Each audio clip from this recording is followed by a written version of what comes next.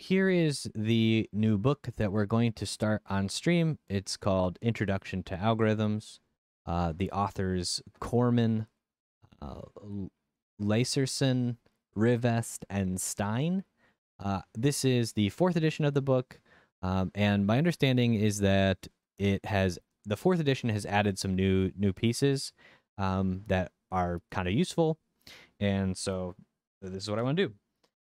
I've never ever taken an algorithms course. Like I don't have a formal programming background, so this should be incredibly useful. So it looks like there's a few sections in the book. First is like foundations, um, things like characterizing runtime and asymptotic notation, and then it goes into like divide and conquer algorithms and things like this.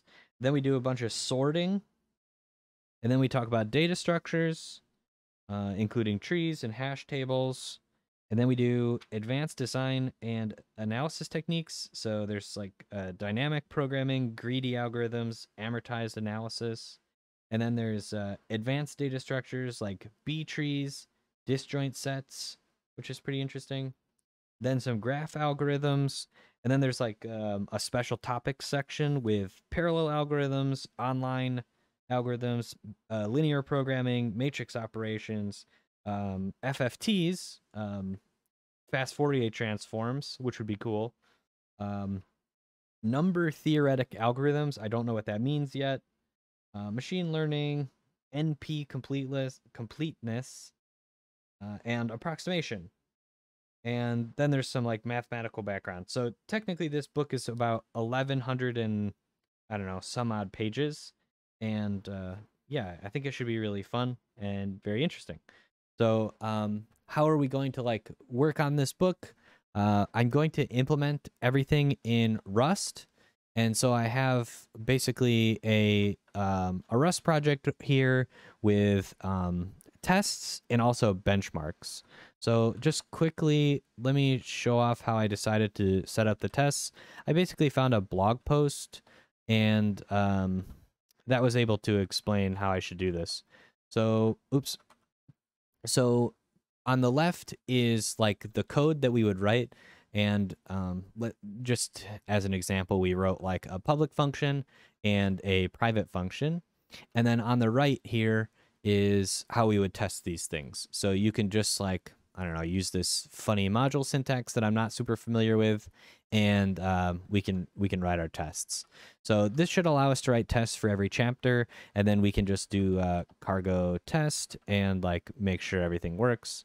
Not entirely sure why we're compiling at this current point in time, but hopefully that will run here in a second.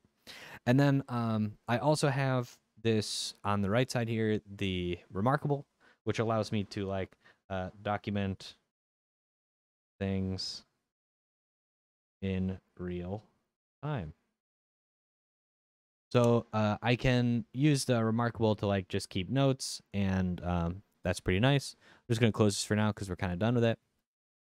The other thing I set up was a benchmark section so that I could like try and understand how to do that.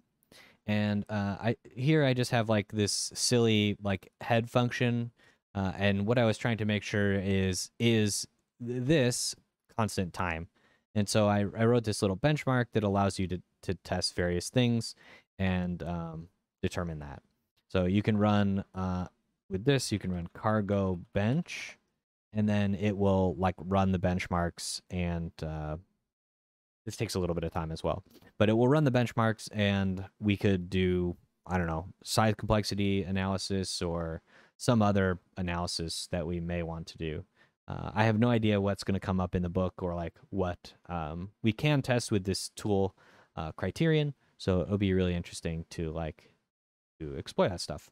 Because not, I don't want to just like write the code that's in the book. I want to think about it and like understand a bit more about how to analyze my code. I wouldn't worry too much about this because these are like so fast that it's really hard to get good statistics on them. Okay, so the next question you might ask is why Rust? Basically, mainly because this is like a Haskell stream most times. Excuse me.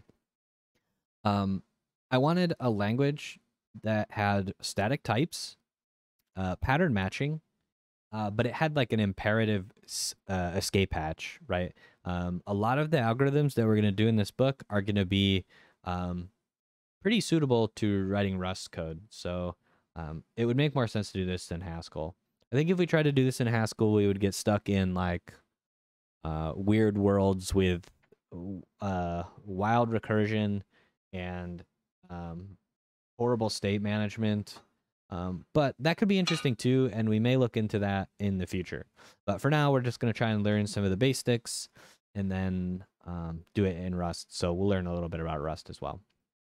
So yeah, that's introduction to algorithms. I'm going to start it on basically tomorrow, which is Friday, June 24th.